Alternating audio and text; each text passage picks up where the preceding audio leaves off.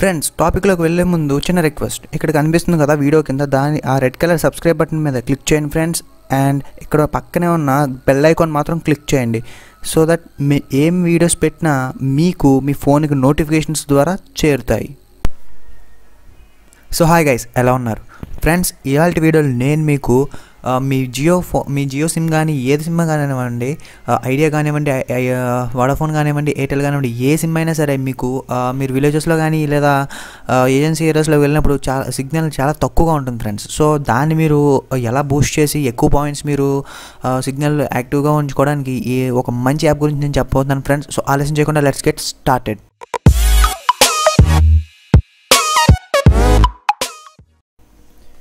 Friends, మనకి బేసిక్గా మనం ఒక మారుమూరు ప్రాంతాలకు వెళ్ళినప్పుడు, సో విలేజెస్కి వెళ్ళినప్పుడు ఫోన్లో సిగ్నల్ అనేది చాలా తక్కువగా ఉంటుంది ఫ్రెండ్స్. సో అలాంటి టైంలో మనకి కాల్స్ అనేవి బ్రేక్ అవుతూ ఉంటాయి అండ్ ఇంటర్నెట్ అనేది సరిగ్గా అవ్వదు ఫ్రెండ్స్.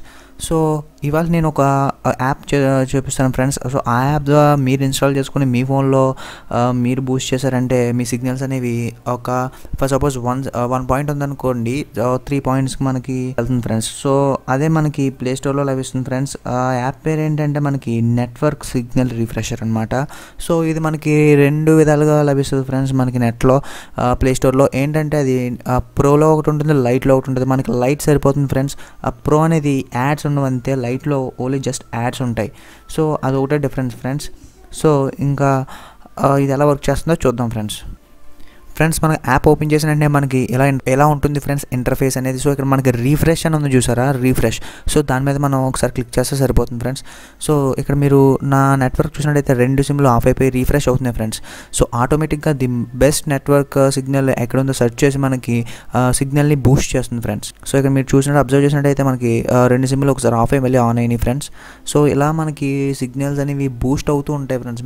ఒకవేళ మీరు విలేజెస్కి వెళ్ళినప్పుడు లేదా ఏమైనా ఏజెన్సీ ఏరియాస్కి వెళ్ళినప్పుడు, నెట్వర్క్ తక్కువగా ఉన్న ఏరియాస్కి వెళ్ళినప్పుడు మీ సిగ్నల్స్ అనేవి వీక్గా ఉన్నప్పుడు మీరు ఈ యాప్ ఉపయోగిస్తే మీ స్ట్రెంత్ అనేది పెరుగుతుంది ఫ్రెండ్స్, సిగ్నల్ స్ట్రెంత్ అనేది. సో ఫ్రెండ్స్ వెంటనే మీ ఫోన్లో ఇన్స్టాల్ చేసుకోండి ఫ్రెండ్స్, మీకు చాలా ఉపయోగపడుతుంది. ముఖ్యంగా జియో యూజర్స్కి చాలా ఉపయోగపడుతుంది ఫ్రెండ్స్.